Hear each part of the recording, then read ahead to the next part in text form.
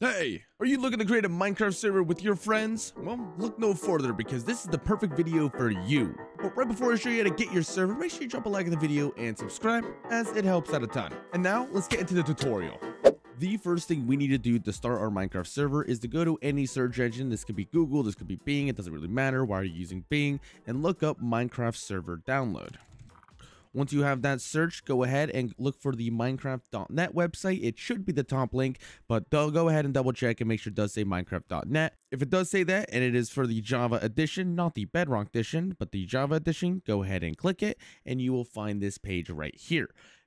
If you look in the middle of the page, you will see the download for the Minecraft server 1.20.4 jar. That is going to be the most recent Minecraft update, and that is also going to be what you want for your Minecraft server. So go ahead and click the Minecraft server download like so. And if you were on Google like me, you can just go ahead and click this little folder icon to find this folder. However, some of you guys may be on some questionable browsers, so go to your file explorer. And once you have that open, go to your downloads page and you should find it right here.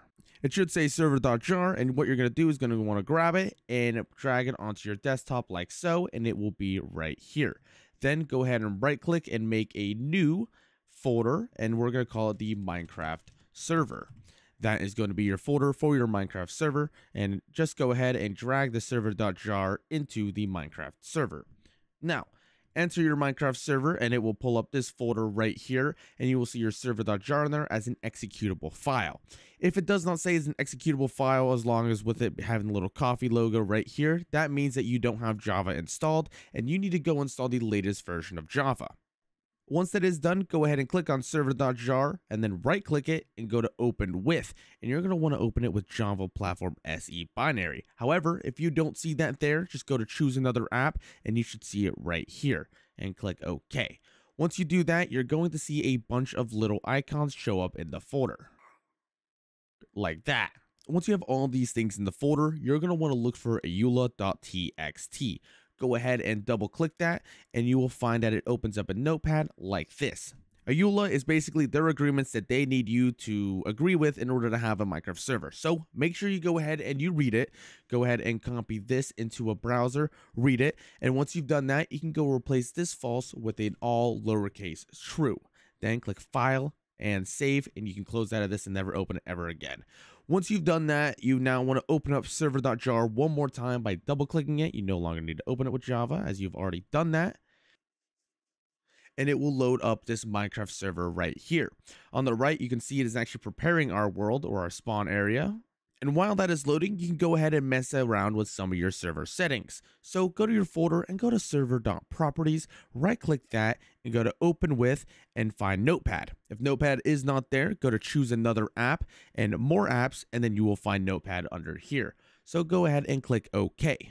Once you're in here, I'm going to recommend the only setting that you really change is you want your difficulty to be on hard, as this will actually make it easier to do a lot of things like messing with villagers and things like that. But you can go through here and you can see if there's anything else that you would like to change. And if you think everything looks pretty good and looks fine, click File, Save, and Exit out. By this point, your Minecraft server should be done. And if I head back over here, it does say done. Now we're going to go load up the Minecraft version that we just installed the Minecraft server on. Once you've loaded up the version of Minecraft for your Minecraft server, just go to multiplayer and go to direct connection. In here, you're going to want to type in localhost like I have it typed in here, all lowercase like this, and then click join server. This will go ahead and make you join the server like so, and I have now loaded up into my brand new Minecraft world. But there's a few problems with this right now. Like, for example, I don't have any permissions on this server. I can't go into creative mode or mess around and do things like that. So let's go ahead and fix that real quick.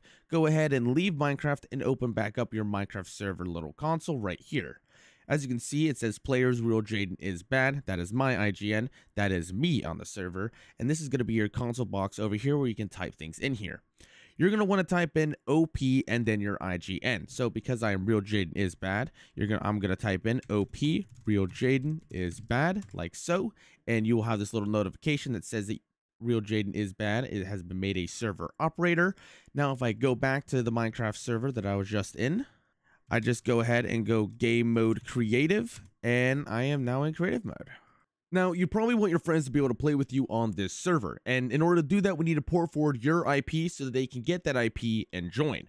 However, if you decide to give your IP to someone who is not trustworthy, they can ruin you. So make sure you're being very careful on who you let play on this server. However, if you would like to avoid that completely, make sure to check out my sponsor, Apex Hosting. Apex Hosting provides high-quality lag for your servers for a good price, as well as offering 24/7 customer support, 2-click to install plugins, and if it's your first month, you can get 25% off. Check them out with the link I have in the description below. Now, unfortunately, I can't show you how to port forward because I have Xfinity and they make you download the stupid app, but there are tons of videos out on YouTube to show you how to do this. And with that, make sure you drop a like, subscribe, and I'll see you guys in the next video. Peace.